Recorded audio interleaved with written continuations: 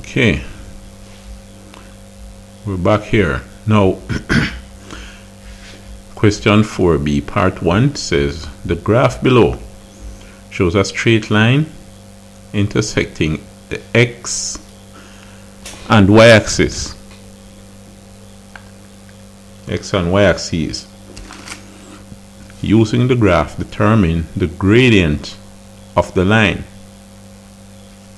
Now, first of all, let's see what we do here. The gradient, the height over the width of the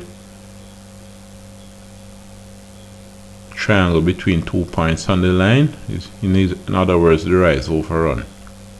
This is our rise. How many units does it rise? 1, 2, 3, 4.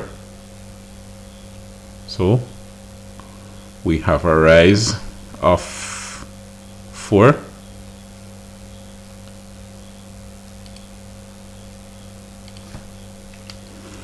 So in this case we have 4 over.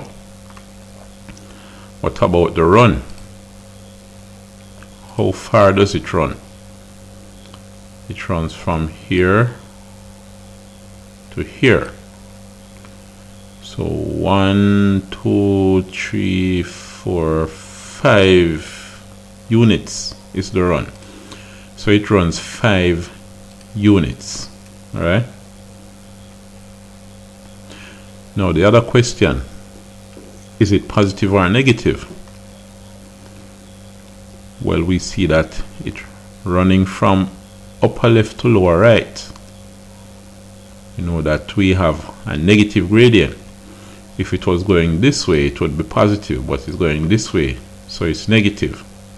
So we have a negative sign in front of it. So the gradient of the line is negative 4/5. It asks us to use the graph, so we didn't bother to use any calculation. The y2 minus y1 over x2 minus x1, that's calculation. It asks us to use a graph, so we look at the graph and from there we deduce what the gradient of the line is. We show the gradient of the line.